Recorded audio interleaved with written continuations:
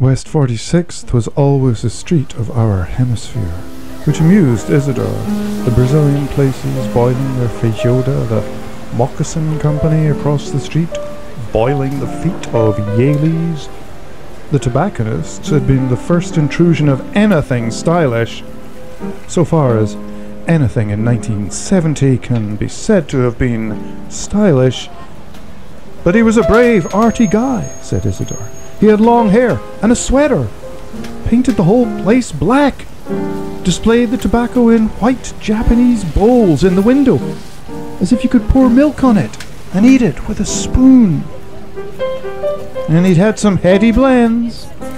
Owl is his favourite, so stuffed with lachacchia and yaniche, it was like imbibing all the bonfires of youth, reliving every piquant dish or afternoon. Forest.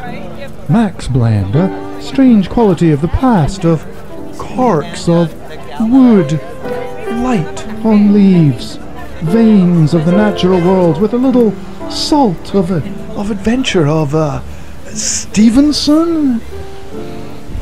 And then there'd been a problem about it 10 years ago. Suddenly stopped making it. Mac reported to Iz one Saturday. Izzy flew into a rage and took a cab there and demanded to know why his friend's favourite tobacco should have been withdrawn. Of course, he should have been smoking owl anyway.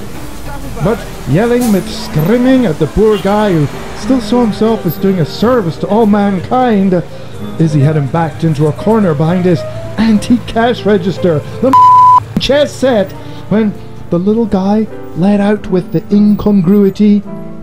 Most of the people who smoke forest are no longer with us.